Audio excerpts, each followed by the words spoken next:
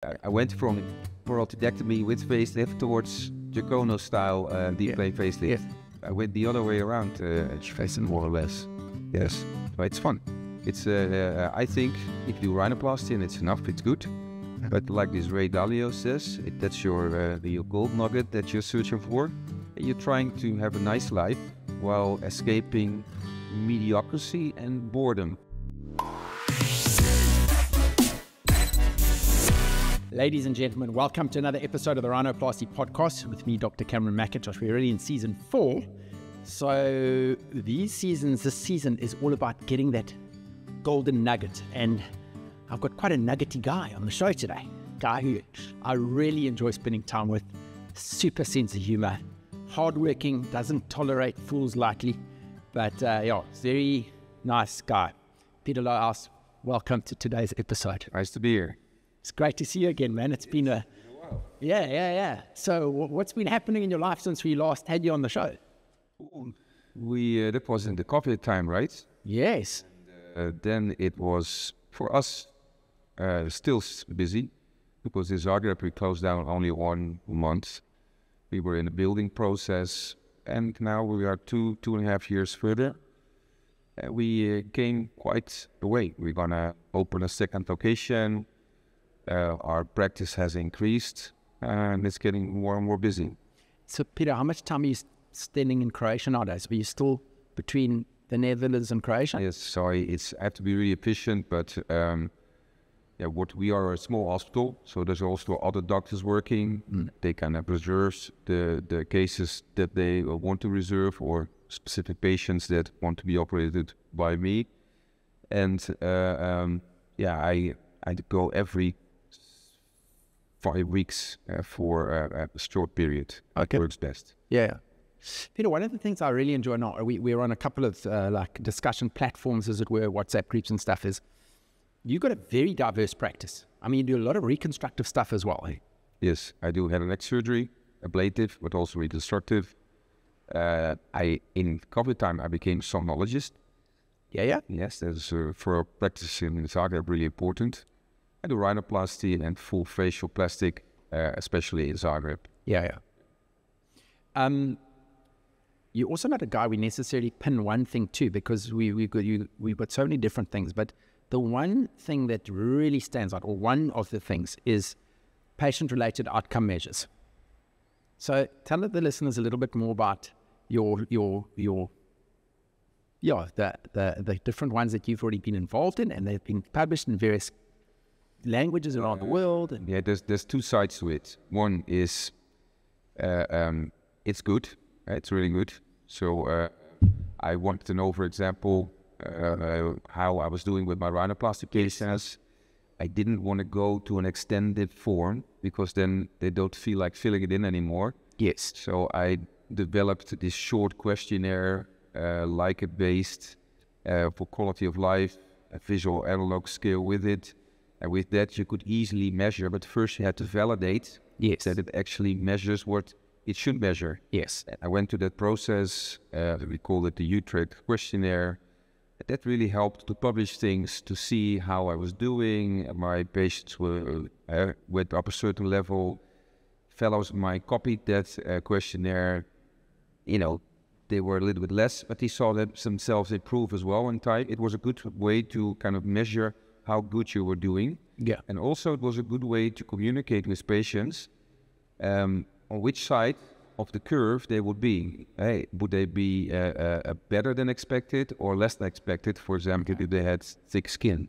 So for me, that was a valuable tool. And I think other doctors thought that as well, because they copied it in Portuguese and Spanish, I think, Turkish. Yes. Persian, many languages, Yeah. It was a good thing. You can overdo it, and we don't want to tire our patients down with too many questions. Absolutely. Yes.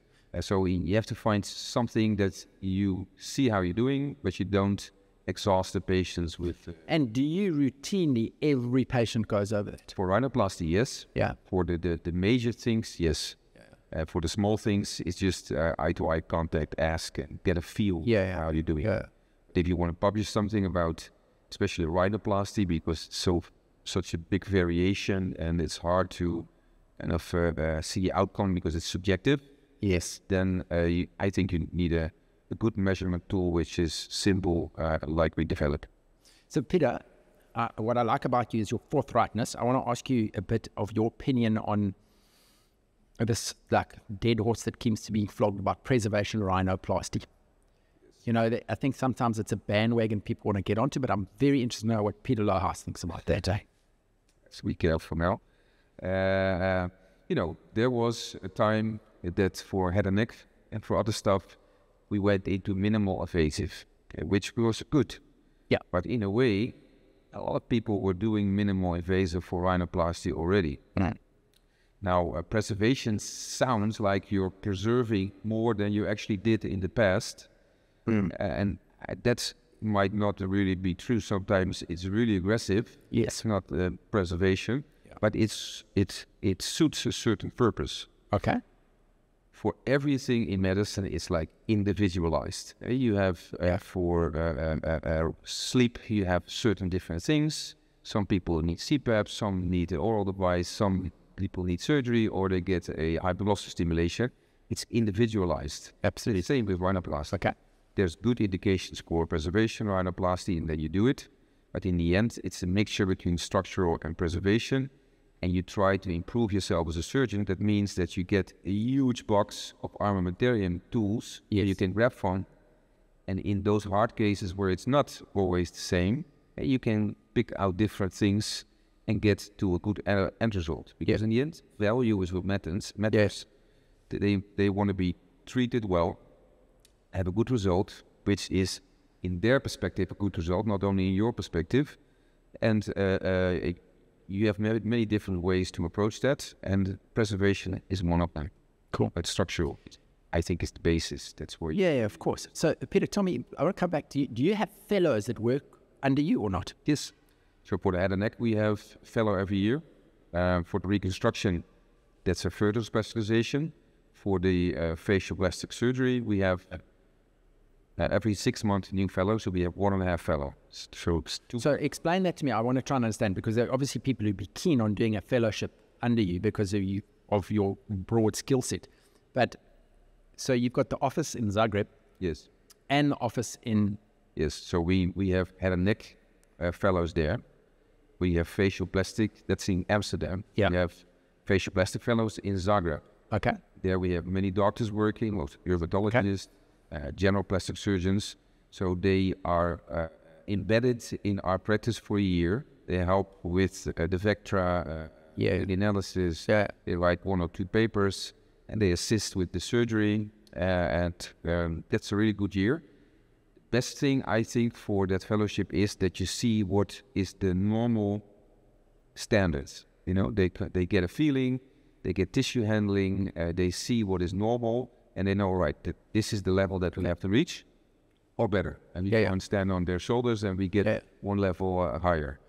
That is what we do with our fellowship.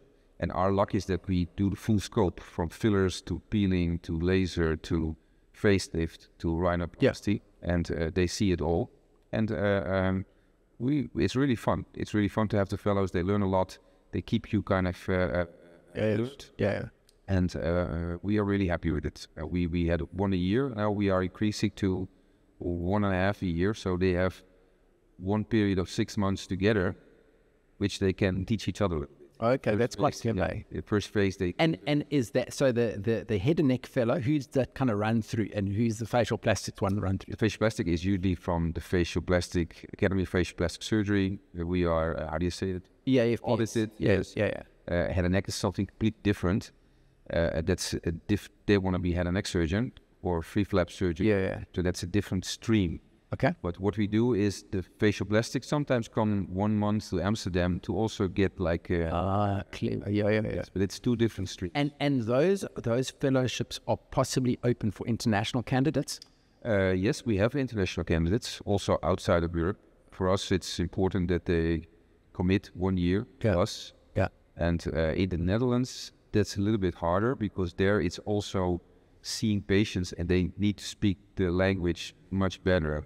Because a lot of it is documentation, thinking, preparation for meetings. In our clinic, it's mainly surgical and surgical related. Okay. Yes, although it's there as well, but it has more things to it.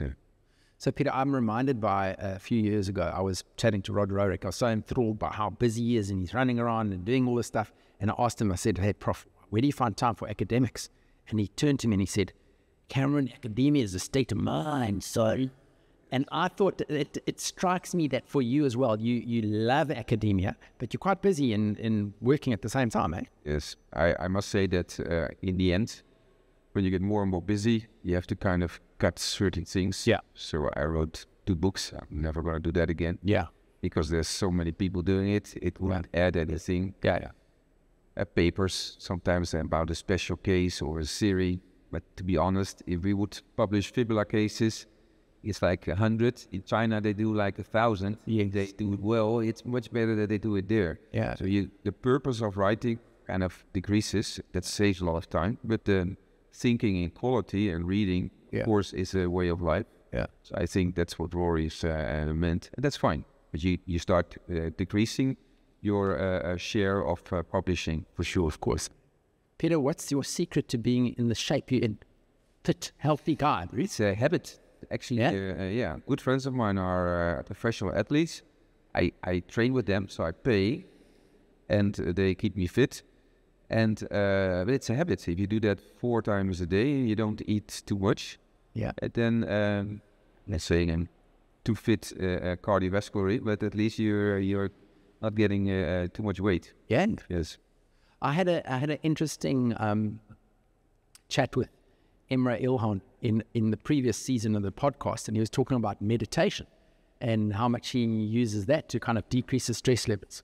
Well, I think there's a guy, Ray Dalio, which I really like, and he is a good thinker, and he also is always saying that meditation, you have to see it like this: when you do a rugby game or a tennis game, that's also a form of meditation, because it's hyper-focus. So whether you sit and do meditation or you play a match an hour, I think it's the same thing, because you're doing so many movements that there's no way you can think about something else. And but that's in a way surgery as well. I mean, you are absolutely in the zone. Yes, you're in the zone. But that's a good thing about surgery. Frank Kramer always used to say, but I never understood what he meant. He said, Peter, surgery is a jealous mistress. I was thinking, what does he mean? But it's hard on the body, in a way, but it's also nice to do it because you get in the zone and time passes by like very quickly. Yeah. So we're having very nice jobs, actually. We do nice things. We do surgery. We can make people happy. And in the meantime, we're doing meditation and we're in the zone.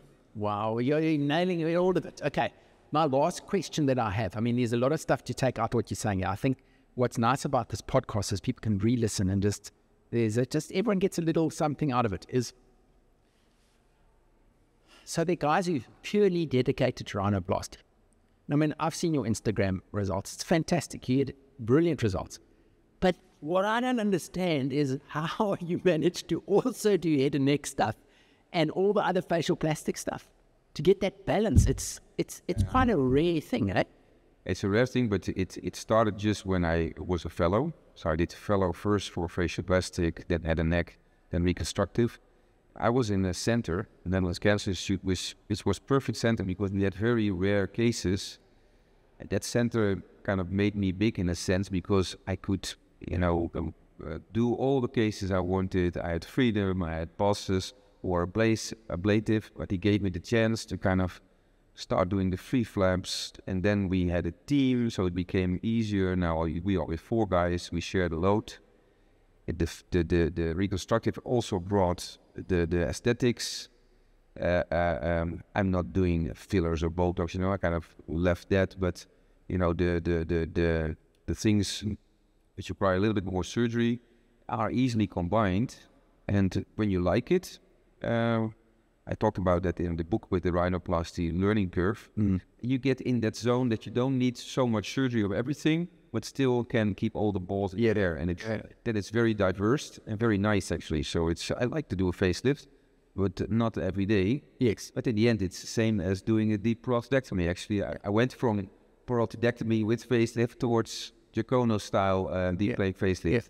I went the other way around, more or less. Yes, so it's fun. It's I think if you do rhinoplasty and it's enough, it's good. But like this Ray Dalio says, that's your gold nugget that you're searching for. You're trying to have a nice life while escaping mediocrity and boredom. And if you're on that road, but you are doing exactly the same with all that activity that you explore in South Africa, and then you're doing okay until the end is near. That's it, guys. Well, there you've heard it, eh? Peter, listen, good luck for your exciting projects that you guys are doing, eh? Thank you. And yeah, man, I hope you have a very, very good 2024. And thanks again for everything you've done, eh? I mean, that Utrecht questionnaire, I don't think you would have thought all those years ago it would have the effect that it's had in rhinoplasty. I'm not really sure, but no, it's a lot of people use it, and it helps them a lot, and it helped me a lot as well. Awesome. Guys, thank you so much for listening. Peter, thanks for your time. And come back again next week for another episode of the Rhinoplasty Podcast. For those of you who are only listening to this on a podcast platform, please try and reach out and get onto YouTube, because on our YouTube channel, we've got some really cool clips where I interview the guests.